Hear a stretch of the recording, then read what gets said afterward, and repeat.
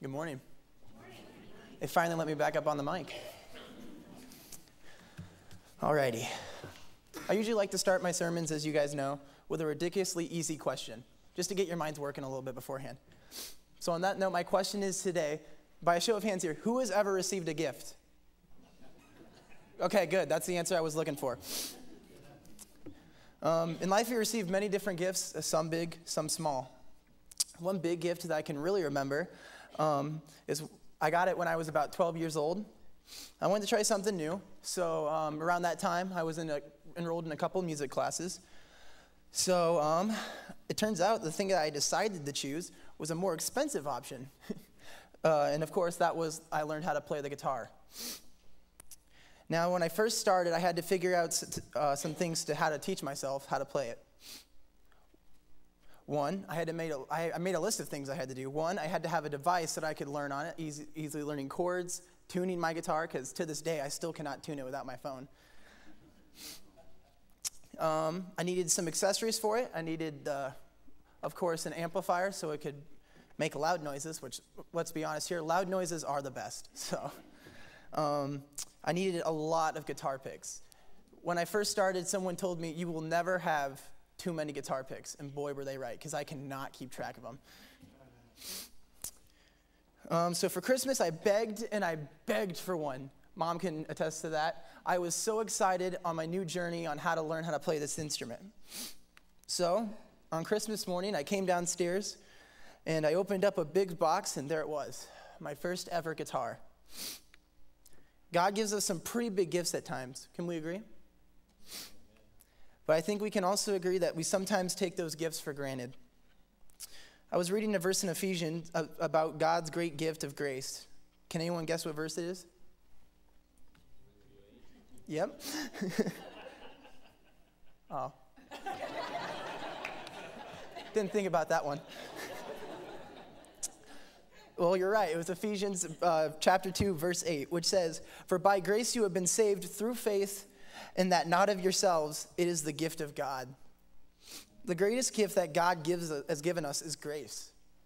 And that through Jesus Christ that we can have eternal life. Now that love was driven by God's love for us. John 3:16 says, "For God so loved the world that he sent his one and only Son, that whoever believes in him shall not perish, but have eternal life." I mean, is there any bigger gift than that? But again, we sometimes take that gift for granted. And we can take several parts of that for granted. Gotta clear my throat a bit. Sometimes we take God himself for granted. We take his grace for granted. And we take his time for granted. Now, with every blessing, it is very important that we don't take God for granted. I mean, he's given us everything that we have, even though in reality, we don't deserve it. It's hard to look at your life and think about where you sometimes take God for granted. I mean, in writing this sermon, I had to think about where I take God for granted, and to be quite honest, I have a lot of room for improvement. But I want you to think about that. Where in my life do I take God himself for granted? Do we sometimes forget that our God is the God of the universe that created us and everything there is? And essentially that we don't take God's character for granted and even forget what God's character is. Psalms chapter 100 verse 5 says, "For the Lord is good and his love endures forever. His faithfulness continues through all generations." Psalms chapter 145 verse 9 says that the Lord, get how I'm putting emphasis on the Lord, is good to all. He is compassionate on all he has made. We should not take God for granted because he is good. In Costa Rica, over the summer, the trip that we took to Costa Rica, God gave our group the opportunity to see how much we really do have. There was the poverty that we saw all around us, making us take another look and be more grateful for what we do really have. I will say, though, the most humbling experience down there was just how much they appreciated God for what they did have. When I sat down and really thought about how great our God is, it really humbled me. Writing this sermon has given me the chance to see how often I take God and his gifts for granted. Another thing that sometimes is taken for granted is God's grace. God has given us such an amazing gift, and that is his grace. And going back to the point I brought up earlier, that our God is the God of the universe, the one who gives us everything, and the fact that he would show us any form of grace just goes to prove how much of a loving, merciful, and graceful God we really do have. Something that has really hit me hard this past year has been just how much grace God shows me. Even through all the junk that's been happening this year, it's just really humbling to see how much God has just given me and just how he continues to stay with me, even through the dark times. It humbles me to know that even though God does not need me at all, he still chose to send his son to die for me and give me grace. Isn't that amazing? Now, we first need to clarify the difference between grace and mercy. Mercy is essentially not giving us what we deserve, and grace is giving us what we don't deserve. So when we're looking at our lives, we all have sin in our lives. Therefore, we all deserve death. Referencing to, of course, Romans chapter 3, verse 23, for all those who have sinned and fall short of the glory of God.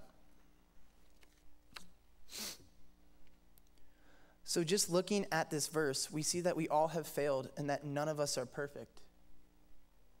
And we all still have sin in our lives, and the price of sin is death. So just by looking at this verse, we see that we deserve death and eternal separation from God, but thank God himself that that's not the end of the story. God did not want us separated from him.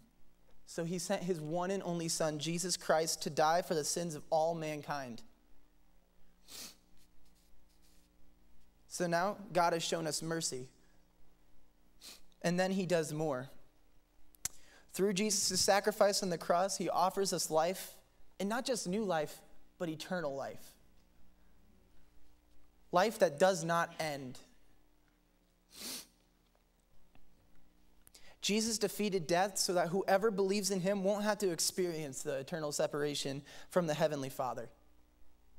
It is important that we don't take God's grace for granted because we don't even deserve it.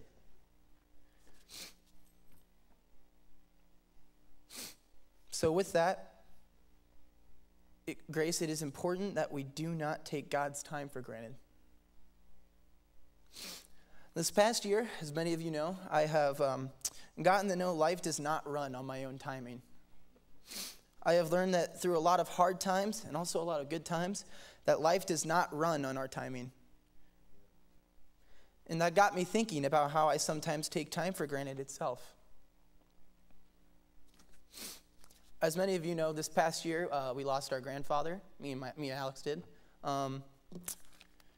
And during that 2-week period, I was extremely angry at God for what was happening. And really, when I was writing this, it got me thinking a lot about how we all assumed that we have all this time. But to be quite frank, we don't know how much time we have left. I was talking with a friend a while back about, he was asking me about how I made that decision to get baptized. I said, because I know that I needed to make a change. I needed to learn how to give my life up to God and just really accept how much he loves me and that gift of grace. And then I asked my friend, what's stopping you from doing it? He told me the timing. There is no better time than the present because we don't know how much time we have left. We always seem to think that we have more time than what we actually have. And in reality, we don't know how much we have left. Now, it is very known that there will be a day where the world will end and Christ will return. Get how I say the world will end. The earth shall not end. God will reform the earth back to the way it was supposed to be. Sin will be cast out forever and ever, and those who believe in him shall have life. It's no better thing than that. No better. The main issue with being prepared for that day is the obvious. We don't actually know when it's going to be. That being said, we should go through each day knowing that that day may be today. Matthew chapter 24, verse 44 says, "Therefore you must be ready, for the Son of Man is coming at an hour you do not expect." With that being said, we should always live our life knowing that Jesus can come back at any moment. Now, I don't tell you that to scare you in a way, but in a way, we don't know when he's coming back. So we should always just keep living our lives like he's right there next to us, ready to take us home. So we should strive to make sure that we are trying to not sin and not using our forgiveness as an excuse to sin. Now, obviously, nobody is perfect, but we should use the grace that we have been given to glorify God for just how truly amazing he is. I want to say one more thing about God's grace. It is without a doubt that this world is changing. Every time you turn on the news channel, you might not see something you like to see. This world is getting much, much darker very quickly. And it seems that the world is turning its back on God. So we cannot deny that this is happening, but there's one thing that's still saying the same: his word. No matter what's going on in the world, our mission has still not changed. And better yet, our God has not changed. In our world today, it seems to be filled with so much darkness that we do not even know what the future holds. But there is one thing that we can control: what we do with our calling, our message, and God's word.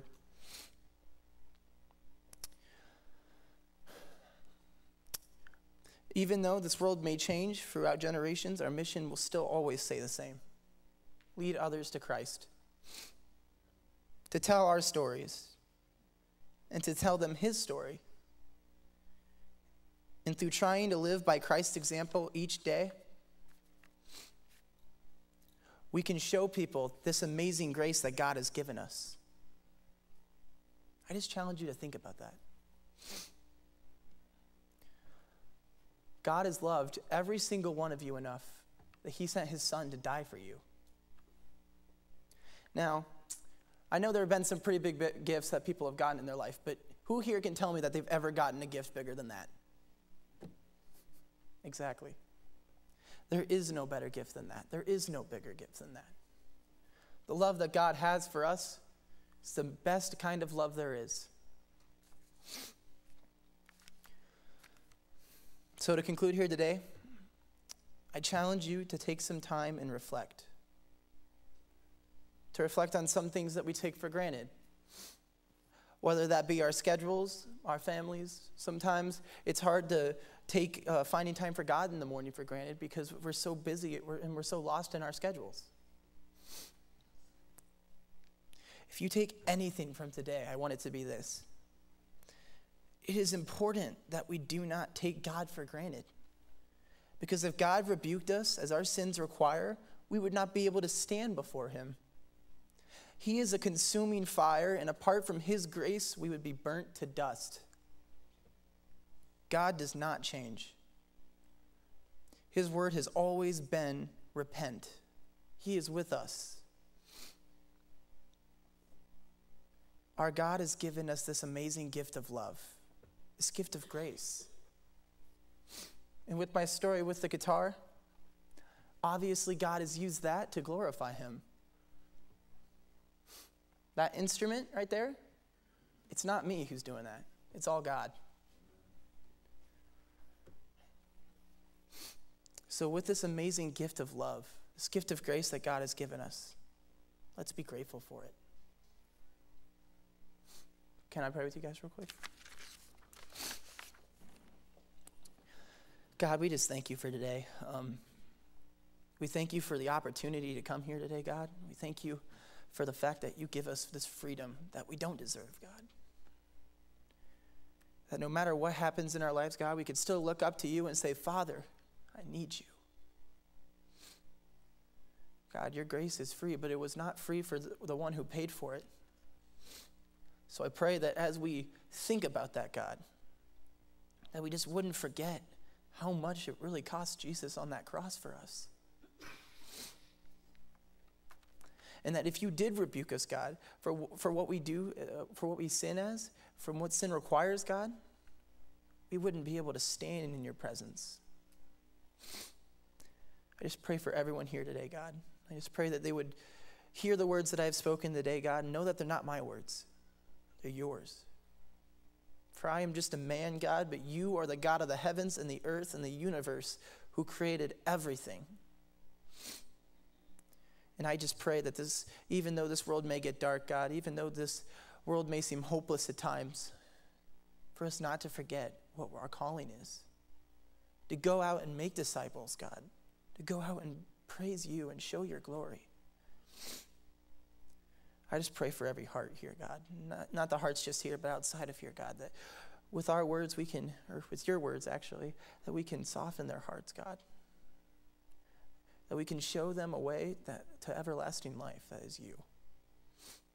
I pray for each gift that you give us, God, every day.